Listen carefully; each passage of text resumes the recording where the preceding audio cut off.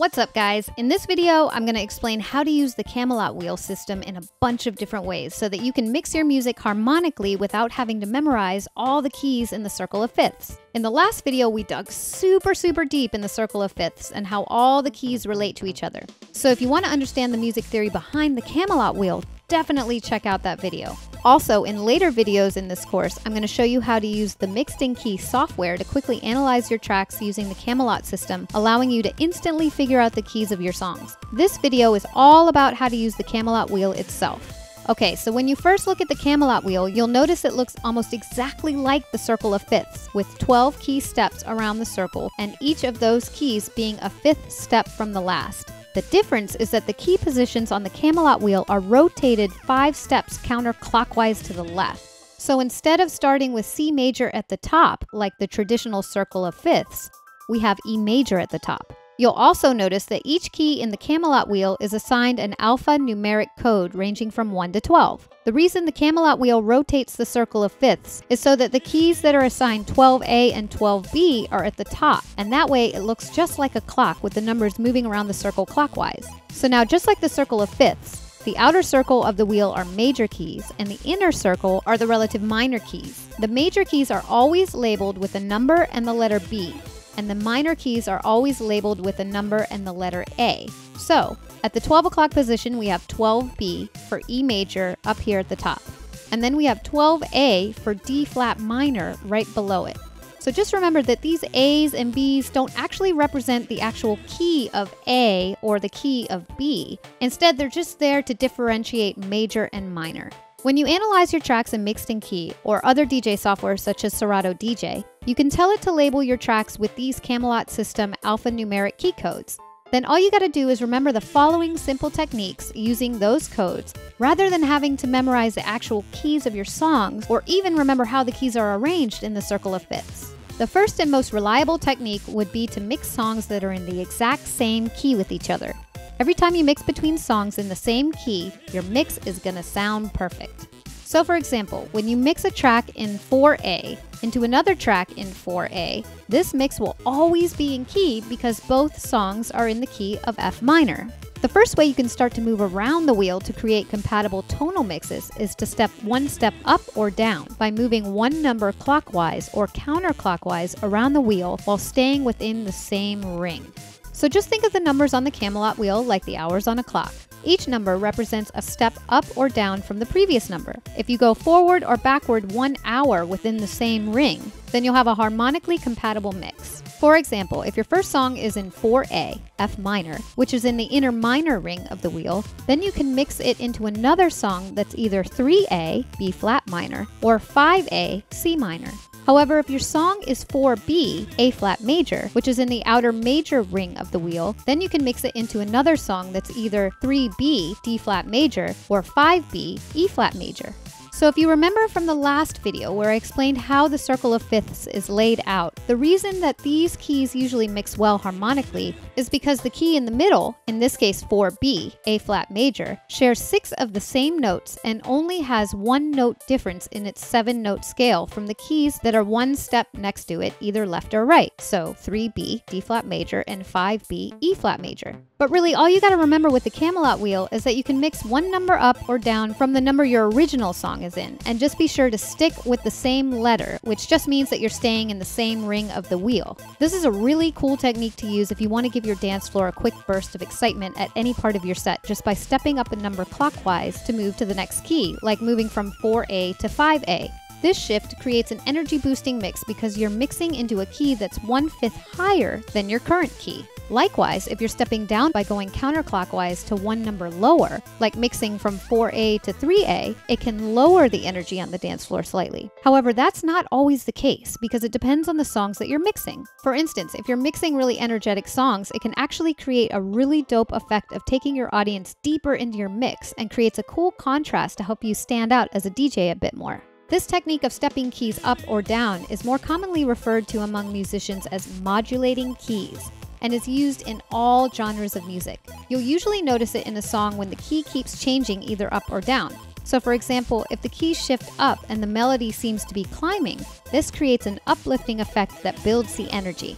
Another cool technique you can do is to create a major to minor tonal change, or vice versa. You can do this by keeping the keys of your songs in the same number and only changing the letter. Your mix will be compatible harmonically because you're mixing songs whose keys are relative to each other, meaning they share all the same notes in their scales. The position of the notes are just shifted within their respective scales. As a result, they're heard in a different way because of the way their scales and chords are played. So for example, 4A can mix into 4B, and 4B can mix into 4A. This works well because 4A, otherwise known as F minor, is the relative minor of 4B, otherwise known as A flat major.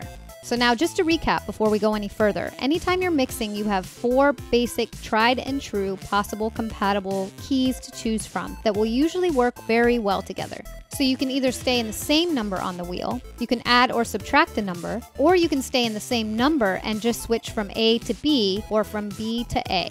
Now I'm going to show you a few other options that aren't as reliable as the first 4 techniques, but usually work fairly well. It really just depends on what notes your songs actually use in their respective key and when they use them. So if the outro of one song uses a set of notes or chords that is similar enough to the intro of the next song, they should work well together, even if their keys are more removed from each other around the wheel. This is where your understanding of the circle of fifths that we talked about in the last video is really going to help you. Of course, you can always also just rely on your ears. If it sounds good to you, great. If not, then try another technique to see if that works with your songs better. Remember, this is just a tool to help you simplify things, but always go with what you think sounds best. Another way to create a gentle energy boost in your mix is to move around the wheel clockwise to what would represent 1/2 step or semitone on the keyboard. We covered half steps in the last video in the circle of fifths, but just as a reminder, B to B flat, otherwise known as A sharp, is 1 semitone apart because a half step from B flat is B. Also, going from B to C is 1 semitone since there are no black keys in between, so B is a half step from C.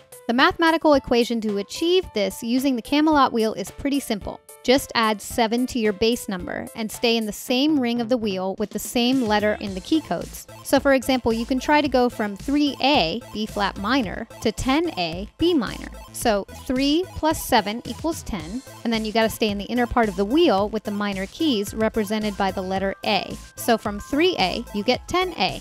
Another example would be going from 1B, B major, to 8B, C major. So 1 plus 7 equals 8, and keep it in the outer ring with the letter B key codes to keep it in the major key. So 1B becomes 8B. Keep in mind this is completely dependent on the particular songs you're using together and the portions of those songs that you're mixing together, because you risk the melodies clashing if too many different notes in each of the keys are playing simultaneously. This creates what's called dissonant tones. Your best use of this 1 semitone shift is probably for a special effect, rather than a long blend. Another way you can move around the wheel to create potentially compatible tonal mixes is to add 2 to your bass number, moving clockwise or counterclockwise around the wheel while staying in the same ring. This actually shifts the key 2 half steps or 2 semitones, otherwise known as 1 full tone. So for example, if your first song is 4A, F minor, which is in the inner ring of the wheel, then you can potentially mix it into another song that's either 2A, E flat minor, or 6A, G minor. The reason that these keys can potentially mix harmonically is because the key in the middle shares 5 of the same notes, with 2 notes that are different in its 7-note scale from the keys that are 1 step next to it, either left or right. Just remember, like the 1 semitone mix I just showed you before, your best use of it is probably for a specific effect rather than a long blend. You just gotta try out the songs together ahead of time and make sure they work with the portions of the songs that you're mixing. This technique is super effective if you want to give your dance floor even more of a dramatic burst of excitement at any point in your set, just by stepping up 2 key code numbers clockwise, like moving from 4A to 6A. Likewise, if you're stepping down 2 steps by going counterclockwise to 2 key codes lower, like moving from 4A to 2A, you can either use it to lower your energy, like if you're getting toward the end of the night and you want to send a signal to your audience that your set is winding to a close. Or remember, depending on the vibe of the song you're mixing in, it could also potentially create a more dramatic effect of taking the energy even deeper on the dance floor, creating a really cool contrast in your set.